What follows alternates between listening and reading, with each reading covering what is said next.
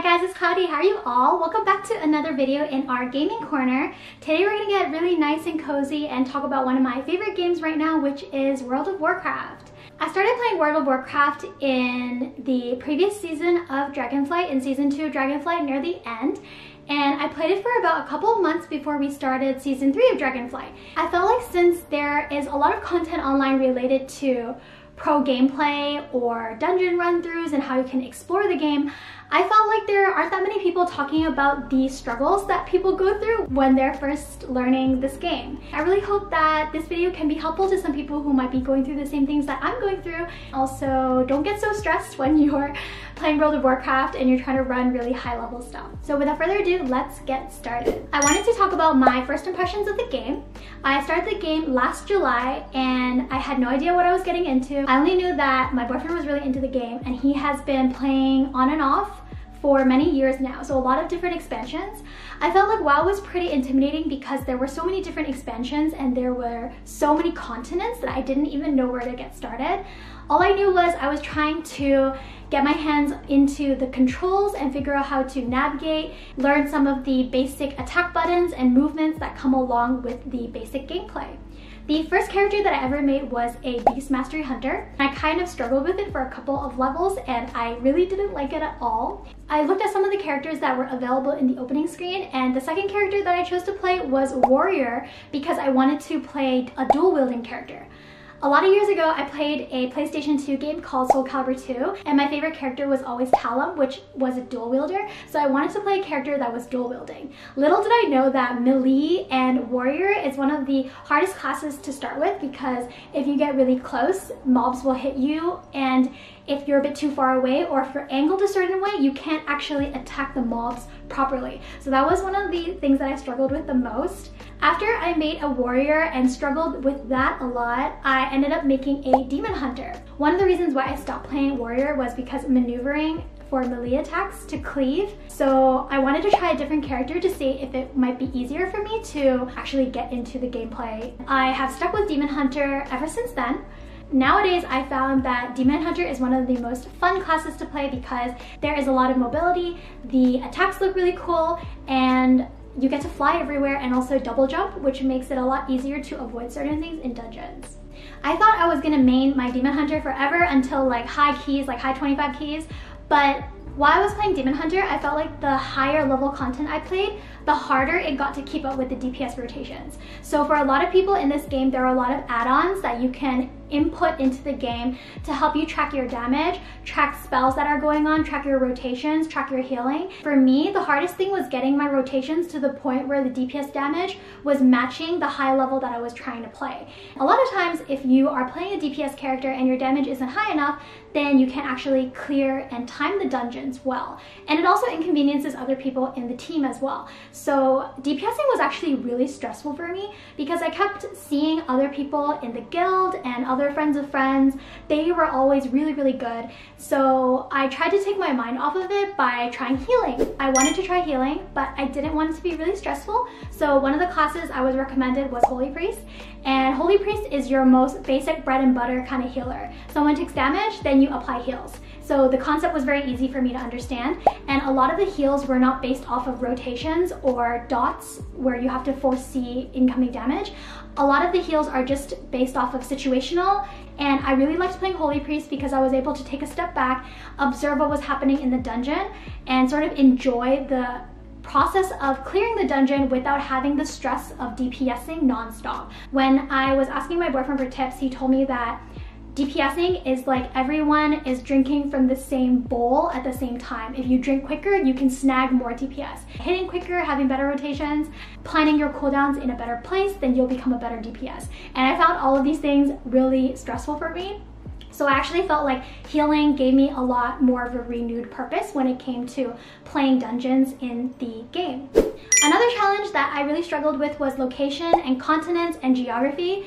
There is essentially no navigation system outside of questing. So if you see a particular item or something that you need to farm in a continent or in a specific place, you yourself have to go online and figure out how to get there. And because World of Warcraft is broken down into two factions, Alliance and Horde, certain places are not Alliance friendly and Horde characters will shoot at you, and certain places are not Horde friendly and Alliance characters will attack you. So there are different portals that are set up in World of Warcraft that lead you to jumping points that will help you get to the same desired location. Another aspect that I found really difficult as a new player was endgame content. There are basically 2 or 3 kinds of endgame content that you can participate in World of Warcraft. The first is related to dungeons. They're called mythic dungeons or mythic keys, where you run a party with 5 men and you try to complete the dungeon within 30 to 40 minutes. The second is a raid where a group of 20 to 30 people will assemble and they try to take down a series of bosses. There are about 3 different difficulties, so it requires a lot of teamwork and a lot of coordination. The third one is PvP, which I don't play at all because I've heard it's even more stressful than regular endgame content, so I don't play PvP. I mainly focus on playing mythic keys nowadays, and I really like watching myself raise my mythic rating. My goal was to get to 3.0 with my priest or my demon hunter, and I was able to do that recently, so I'm really happy about that. The hardest part for me learning mythic keys was the mechanics. In World of Warcraft, there is a lot of endgame content that people are always chasing. And if you want to be part of the endgame content, play high-level dungeons and high-level raids, you need to know the mechanics. So knowing the mechanics means making sure you don't step on the wrong things. You can take damage from certain effects on the ground. You also need to know the timing of certain spells that mobs will cast. If the mobs cast a deadly spell and you didn't interrupt it, you're gonna die in high keys and everyone else is gonna die in high keys. So you will be penalized for a lot of small mistakes as you keep playing higher keys.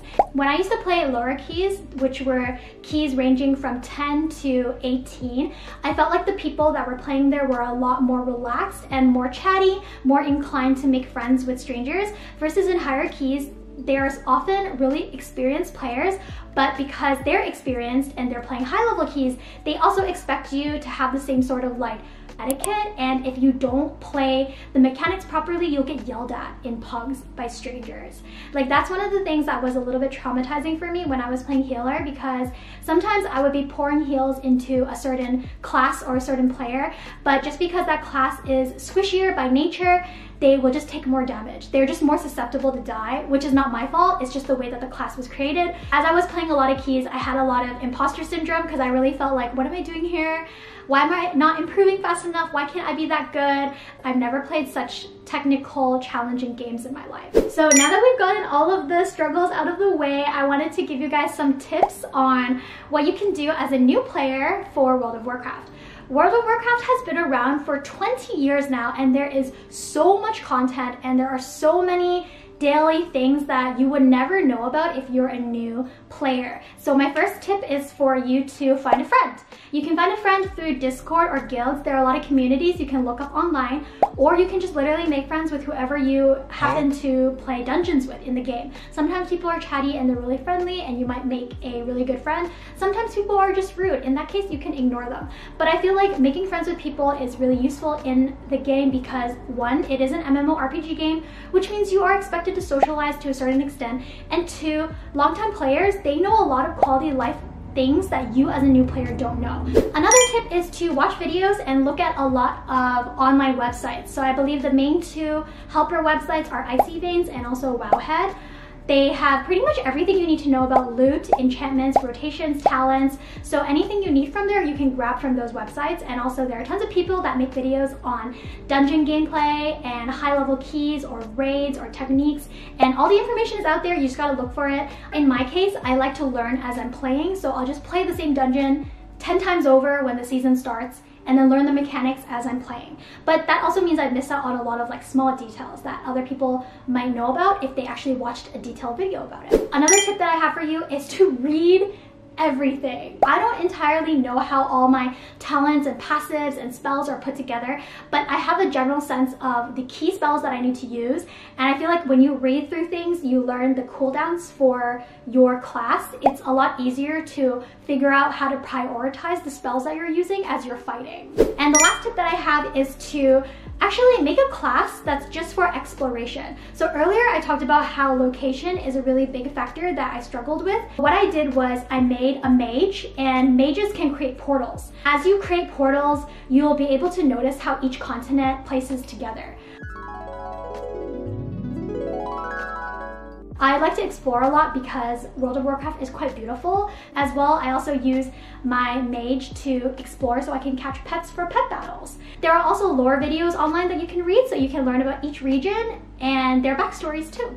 Alright, this has been a really long video. If you guys related to any of these things, let me know in the comments what was the most difficult part of WoW for you and what have you been struggling with.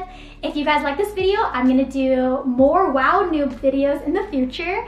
I feel like I really like documenting my journey in this game because this game has so much longevity, so much history, and there's always so many interesting improvements or interesting aspects that I'm learning about the game that I didn't know before. So I'm really excited to make more gaming videos in that aspect. And if you guys like this video, don't forget to subscribe for more, and I'll talk to you guys very soon in my next one. Bye!